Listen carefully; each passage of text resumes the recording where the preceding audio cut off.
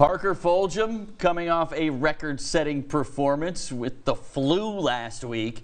His Evangel Eagles taking on Woodlawn over at Rodney Duran Field. First snap of the game is a fumble by the quarterback. It was picked up by Woodlawn. Then it was Woodlawn's turn to turn the ball over. That's Caleb Duncan picking up the fumble there for Evangel. Later on, Damari Drake takes it in for the touchdown. Straight up the gut for the touchdown. And then in the second quarter, Woodlawn's quarterback going to take it on the sneak. A nice gain. Finally knocked out of bounds there.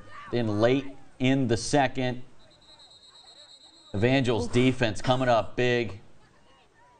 Woodlawn, or Evangel, coming away with the victory tonight, 41-22 the final.